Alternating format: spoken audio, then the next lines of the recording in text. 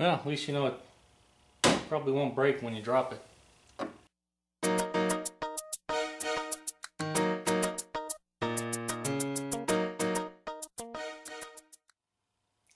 Got an 03 Honda Civic here. One of the door locks isn't working. Let's check it out, see what we got. Alright, if you're going to troubleshoot anything, you have to know how the systems work. In this case, I drew up the door locks on how a lot of these Hondas work, or at least the newer, more modern ones. It's a lot more complicated this. I just tried to keep it pretty simple. As you can see, you got power coming from the battery going over to the fuse box. This is under the hood. And then from there, you got power that goes to the multiplex control unit. The multiplex control unit, also known as MICU, that's a fancy fuse box. Really, that's all it is. It's a fuse box that has circuit logic in there and that can control things. So it goes there, and then it goes out to your door locks. These are the 4 door locks that I drew in. So basically, in order for these door locks to work, you need to have inputs to go in to tell the door locks when to lock and unlock. So in this case, you have your keyless remote, the fob, and you can press the buttons on there, and that'll send a signal over to your MICU, and that will actuate the locks. Or you can use the actual switches and press the button, and that does the same thing. Sends a signal over, tells the multiplex control unit, hey, we need to fire the locks. And then the way the locks work, they're just a simple 2-wire design. And, you know, motors, they run in either one direction or the other direction depending on which way the power comes in. So if you run the power down one line and ground the other one, your motor will run in one direction. And then if you switch it the other way around and run power down this line and ground the other side, the motor will run the opposite direction. And that's all the locks are doing. This multiplex control unit just sends power down one side and grounds the other, and the locks run one way, and then it flips the power in the ground, and then the locks work the other way. So the easiest way I found to do it is, let's press the buttons on the keyless and the door lock and make sure our inputs are going in. And so if we know the inputs are going in, then we know the problem is from here down, you know. And then I'll usually go to the door lock that's the problem and then see if I have my powers and grounds there. And if I don't, then I'll work my way back, and is it either the wiring or is it the control unit itself? There are relays inside. Some of them you can replace, some of them are part of the actual unit, and you would have to replace the whole unit. And so that's how my thinking goes, and that's how I diagnose these things, is I do the inputs into the multiplex control unit, and then if those work, then I go right to the end and let's see if these things are working. And obviously the most common problem is going to be the door lock actuators themselves going bad. Now I'll test the inputs. We'll just lock it. You can see it locked. And then we press it once and the driver's door will unlock. Press it again, and now this came up. So this door is working. And so that means my inputs are just fine. I also tested the switch on the door lock, and it's doing the same thing. So the inputs are getting to our multiplex control unit. So now this lock right here, you can see it's locked. We'll press lock again. Well, it wasn't all the way locked. Now it's all the way locked. And we'll hit the unlock. And you can see it came up, so we know it's getting power here because it went down and then it came back up. But let's see. You can see it won't open.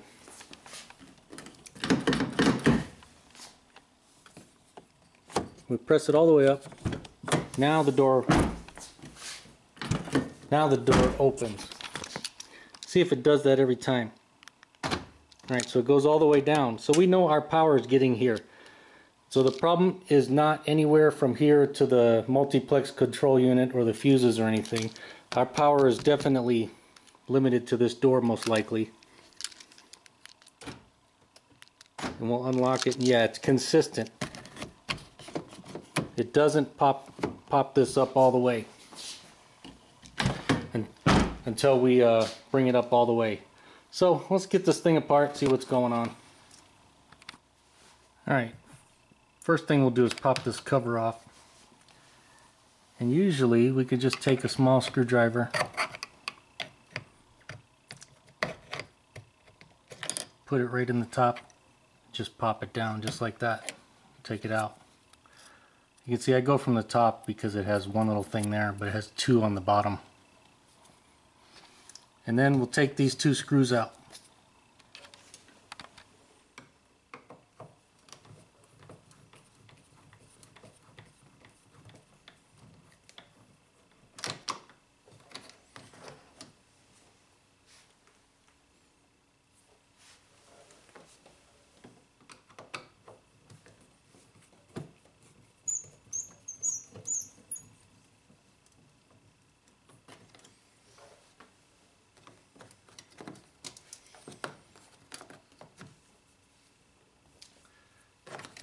And then there's a little lock right here that we need to pop around.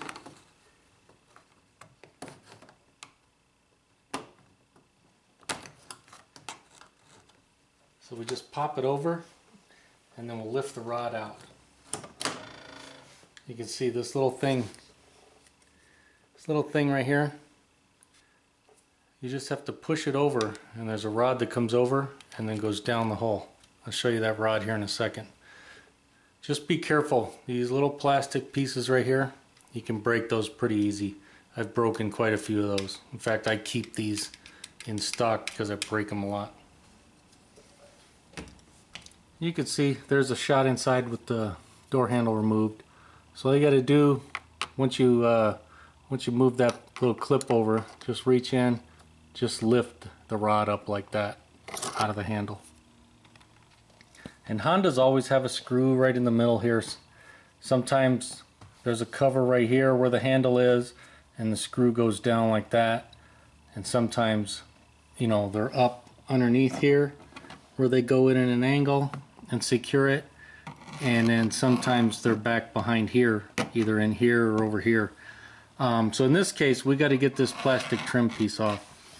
And usually we can go right here and just push in. There's a little plastic piece in there. You just need to pop it up and then this piece will come out.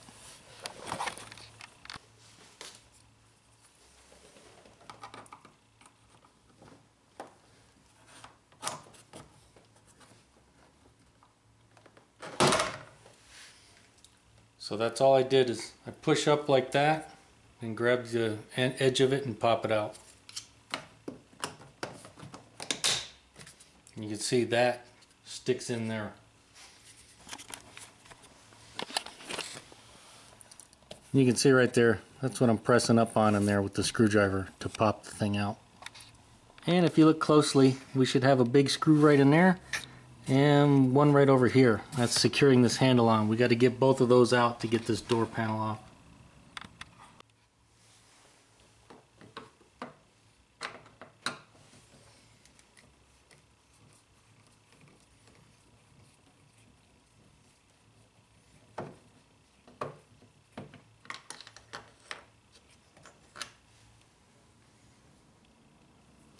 There's one screw, and the other one, you can see, you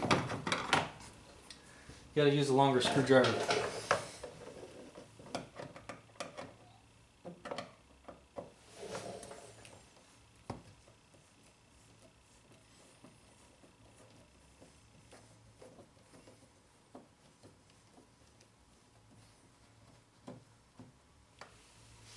Alright, now everything's loose. Now usually we can just grab the edge, just pop it out.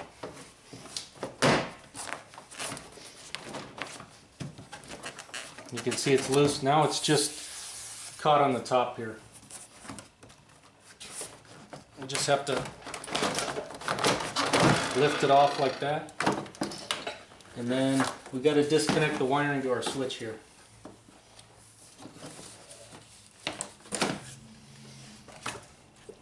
Just a tab right there, just squeeze it in and disconnect it. There's your door panel. Alright, as you can see, it's covered with a dust and vapor shield. It's sealed from the factory with this goo right here. If the vehicle is only a year or a couple years old, sometimes you can peel this back. Out here where I live, this stuff just becomes brittle and just cracks and peels, and you can't get it off. So what I do,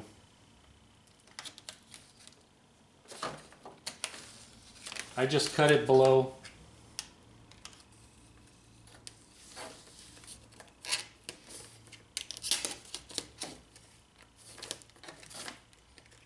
And right next to the sealant there, and just do it that way. And there you can see, there's our door lock actuator right there. Alright, we'll just go ahead and unplug it. Just squeeze it in and take it off. And you can see there's our two wires right there. So we'll go ahead and test this, make sure we got both power and grounds going both directions. I'm pretty sure we do, and that the problem is in this lock itself right here. But we'll double check, make sure. Now, in order to connect to this like I did, I am using my AES Wave test lead kit. You can see it comes with a million different test lead kits, or test leads, and different adapters and things that you can use. And see, these terminate to alligator clips, so I can just put my test light right on there and make sure the power is going in both directions. You can see it's imperative to use the correct size probe there. You don't want to damage these pins. Alright, now that we have our test leads connected, we'll just use the test light, and this is going to take the place of this door lock actuator. That way we're running some current through there and putting a load on it. So pretty easy. We're just going to connect the test light. One side of the test light goes to one wire, and the other side of the test light goes to the other wire. And what's nice about a test light, it doesn't matter which way we run the current through it. We can run the current through this way, it'll light it. We can run the current the other way and we'll light it, because that's what the door lock actuator is actually having done to it. The current's flowing one way and the door lock turns one way. Current flows the other, it turns the other way. And so we're simulating the same thing with this light. And you can use other tools, but I found the light is the best way to do it. Now we just need the keys, and we'll go ahead and try our door locks here. Now sometimes the door locks will not work with the door open, and in that case you either put your screwdriver in through here and close it. If the latch has a sensor, this one does not have a sensor, and you can tell because we only have two wires going here, so it doesn't have a sensor here. So that means, as you can see right here, well, can you see it? Right here, we'll have to probably press that in order for these door locks to work. So let's try it. We'll hit the door locks. You can see it's not working, so we'll go ahead and close the switch here. Now they work, and you see our test light lit. We'll unlock it. Your test light lit. We'll try it again. Lock, unlock, lock, unlock. Obviously I have to hit the unlock twice because it only unlocks the driver's door. And you can see we had no problems running power through our test light. So pretty common issue. Door lock actuator's bad. We'll go ahead and get it fixed. Now in the case of this one, it's nice. We just have two screws right here, and we have the rod, which makes it really nice to replace. I really like this style. If you own a Honda, you're going to be replacing the window regulators and door lock actuators if you own a Honda at any length of time, or for any length of time. Those are the those are two very common problems with these things. The lock rod right here can either seize up. I've seen that, where they seize up and then they won't move at all, and then you end up actually usually breaking the door handle on the outside trying to get in. Or the little gears inside go bad. There's little plastic or nylon gears that mesh like that, and what happens is they shear off. And so when you hit the lock, you'll hear them spinning. In fact, I think I have some video of that. I'll insert some video here of when one of these door lock actuators go bad and you just hear it spinning in there. Sounds like a buzzing or a vibrating noise. Kind of hard to describe, but as soon as you hear it, you'll know.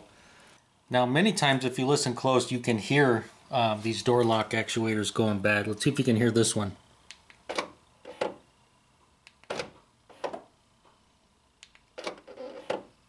I don't know if you can hear that little buzz at the end. That's the gears going bad. Try it again. Yeah, you can hear it on the unlock that the gears are going bad on this one. And they'll get worse and worse. So obviously this Honda right here is going to need a new door lock actuator pretty soon. Okay, as you can see, I have 3 different door lock actuators here. These are all off Hondas, or 4 Hondas. This is the one that's going to fix our vehicle. Just the rod attaches right there, plugs in, the electric motor just, you know, does that, and the screws go right here. You can see these 3 are dummy screws. They don't do anything, or dummy holes. This style, you can see it has the same 3 screw holes right here, and this actually mounts inside the door and attaches to the door latch. So you have to take those 3 screws off, and if you watch my Civic door lock actuator video, you see how much fun those are, trying to get those 3 screws off and trying to get this up in there so that it latches on is kind of a bear. And sometimes they just pop right into place and sometimes they don't. And sometimes you have to take the whole latch assembly out to get these things to line up properly. But usually you can just sneak them in there and take, or get the 3 screws out and sneak them in there, and then the rod will attach like that. But this is another version, you know. And then if you watch the Civic video, you saw there's another version very similar to this, but it doesn't have this big old contraption on here. But it's the same basic principle where it attaches to the latch. And then you have the newer style, and this is off. This one right here is off of a 94 to 97 Accord, and then this one is off of a 2008 to 2012 Accord. And this one is actually incorporated into the latch itself. You see that? And so you have the electrical connector right there, and it has, you know, the door lock actuator inside here, and so it just you know, locks and unlocks it like that. And so, you know, with as many problems as Honda has had with door lock actuators, I think it was kind of foolish for them to incorporate it into the latch. I'm sure they wanted to be able to sense whether the door was open or shut without having a switch, and so that's why, you know, they incorporated it, or at least that's my guess. But they've had so many issues with that these parts are more expensive. So it was, in my opinion, it was kind of foolish to incorporate it in there unless they updated the design. But as you can see, this broken one in my hand, they didn't update the design. This one, you could hear the wheels or the gears spinning in there when you tried to lock and unlock it, and then eventually it just, those gears stopped meshing, and then it didn't work anymore. At least in one direction. It worked locked, but it wouldn't unlock, I think is what it did. Or maybe the other way around, I don't remember. But in any event, those are 3 different styles. Obviously the one we're working on today is the easiest one to do. These are probably the more difficult, and these can be a bear too. So I really like this style. I wish they would all go to that, but it is what it is.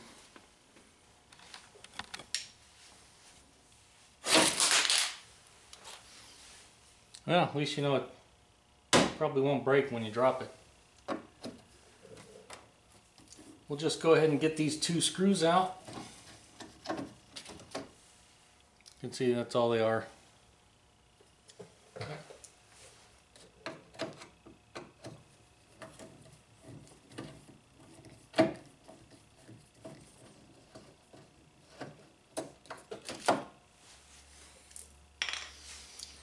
And we should be able to just peel this off from our rod here. Just pop it around and that's it. Just comes off just that easy. I really like this style. Did I mention that? Alright, we're going with an aftermarket unit today.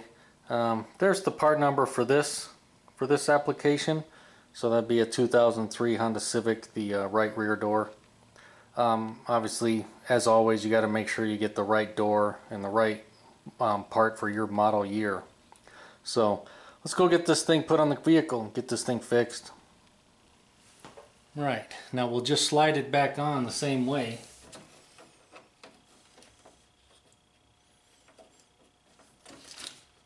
Can be a little tight sometimes, just like that. Then we'll get our screw holes lined up. Sometimes you may have to work the door lock back and forth to get them to line up. Then we'll just put our screws in.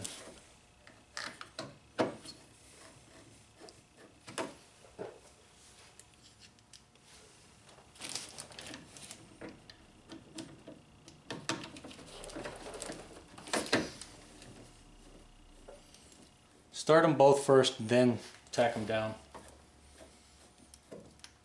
We're just going into a plastic insert. As soon as it snugs up, that's it. That's all you got to do. Alright, before we go any further, let's plug this bad boy in. Make sure it works. Remember, we got to press our button over here.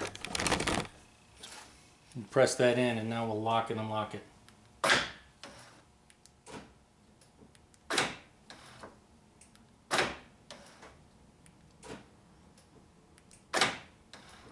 It's a lot louder, but it works. Alright, now what I'm going to do, and obviously make sure before you button this up, you got your thing plugged back in. We'll go ahead and tape this back up, and I am going to use all-weather tape. This is made by Duck brand right there. This stuff works well. And if you looked closely, you can actually see this one has been, I think I did a window regulator on this at one point a couple years ago, and I taped it back up with this stuff, and the stuff works well and holds up, and it doesn't disintegrate. If you put masking tape or duct tape or some other stuff like that, it's going to disintegrate and go bad, and you're going to have a lot of issues when you try to pull it off the second time.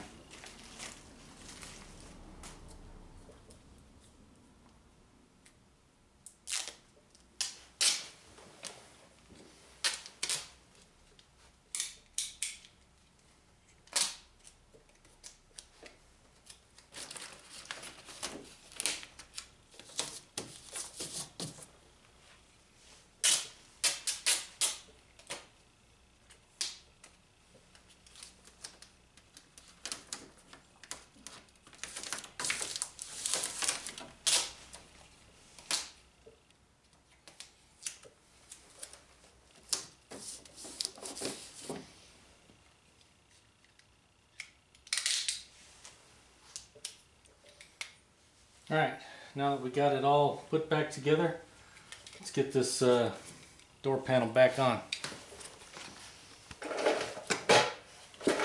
Now first we got to make sure we reconnect our electrical plug here.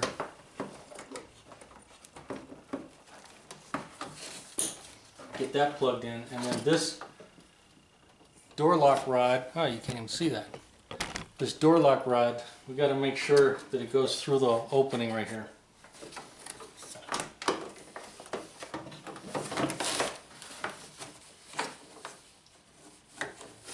So kind of, you got to just fish it through the opening, and then gently, without lifting it up too high, get it back on the lip here. And we're going to get it on there and press it down like that. And that way it's locked into place. And then now everything should line up.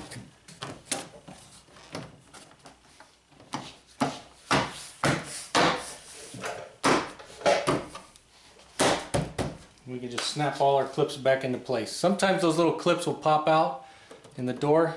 Make sure you find them and put them back in. They usually don't break. They usually sometimes just stick in the door, and you can pop them out, put them back in the panel. Alright, we'll get our two screws back in.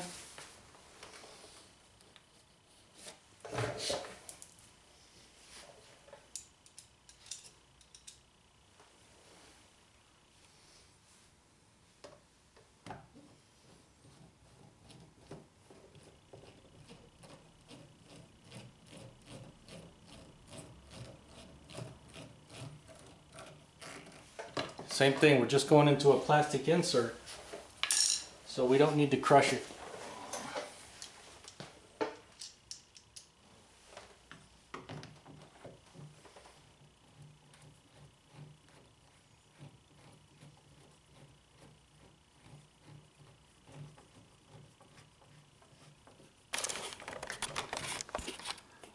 You can see the lock rod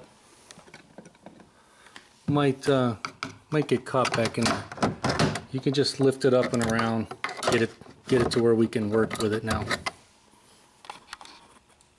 Alright, now what I'm just going to do, I'm going to reach in there, pretty hard to film, just going to take that lock rod, drop it in there, and then I'm going to make sure when I do that that is pointed to the back like that, and then I'm just going to bring it around and snap it into place just like that.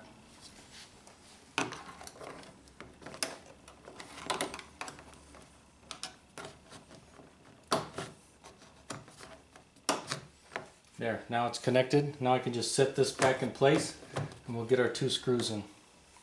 I find a little pocket screwdriver works best, or works great, for taking Honda door panels apart.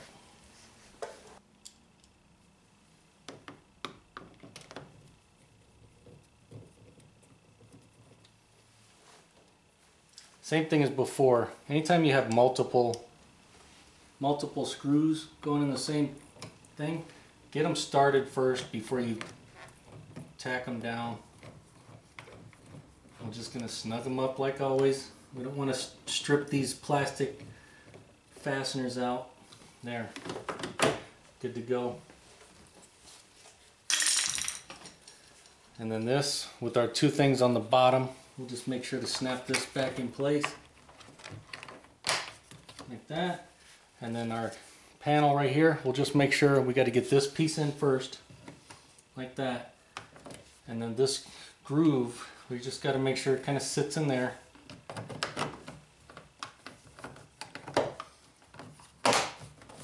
We'll snap it into place just like that.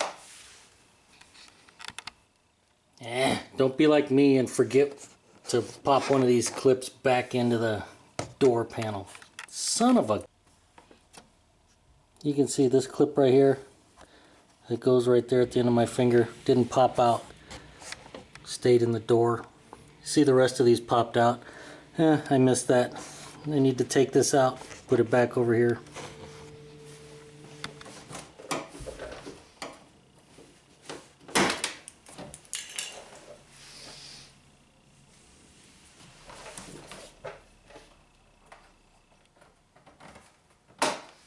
You just pop it back into the door panel.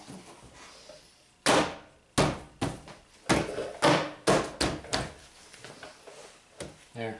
I knew better.